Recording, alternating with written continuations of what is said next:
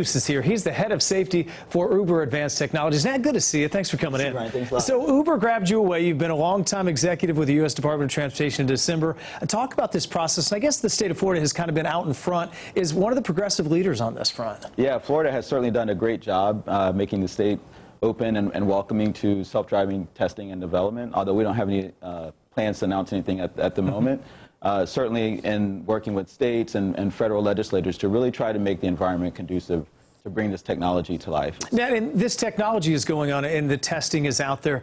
Probably one of your biggest challenges, though, I think, is just apprehension among people, letting them know this is safe and this is maybe different than what you think it is. Is that correct? Absolutely. I mean, at Uber and especially on my team, we have a huge breadth of experience, all sorts of different disciplines and backgrounds on safety. You know, I would literally have rocket scientists on my team, you know, folks that put rockets into space, folks that put airplanes, you know, in the air. And part of doing all that is to make sure we have a broad breadth of experience on safety and bringing those different disciplines to bear, because putting this technology on the road in a safe way, in a way that the public can understand, is really what this is all about. And that's also what we put forward yesterday, was really this idea of a safety framework.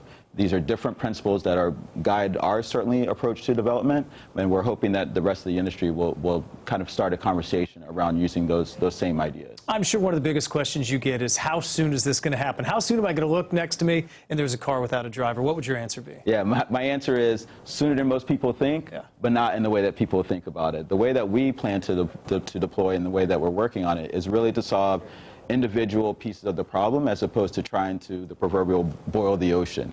It's really about solving individual problems, doing as much as you can on offline testing, and then bringing that forward to deploying on public roads. And so, you know, we believe we're in a position with our hybrid network approach to really be able to get this technology out there sooner.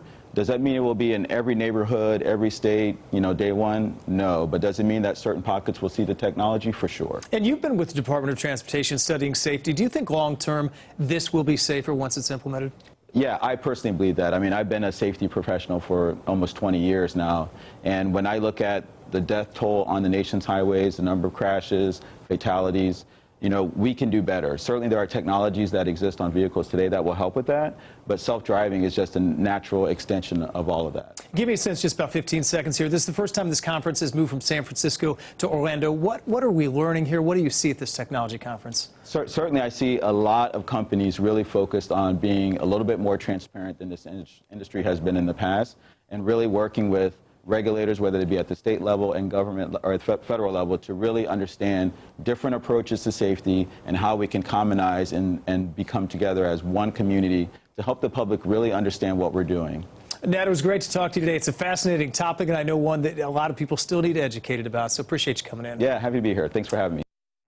Well, I want to show you this facility in Polk County as well. Florida Turnpike Enterprises now invested $42 million in SunTrax. Have you seen this? It's an autonomous vehicle testing site, a 2.25-mile oval track where companies can test their vehicles. No drivers, of course, needed. It's going to allow Polk County to try and land the heavyweights like Uber, like Google, Apple, Ford Motor, and Lyft. The site is right off I-4. It's near the Florida Polytechnic campus. Construction started last year. It is impressive for sure. And, of course, driverless cars are not just at those testing facilities. An autonomous semi was also tested on the turnpike right here in Central Florida last month. Now, during this test, the truck was traveling at 55 miles per hour for nearly 10 miles. That test went on with drivers going past it having no idea that that driver was actually not in the truck.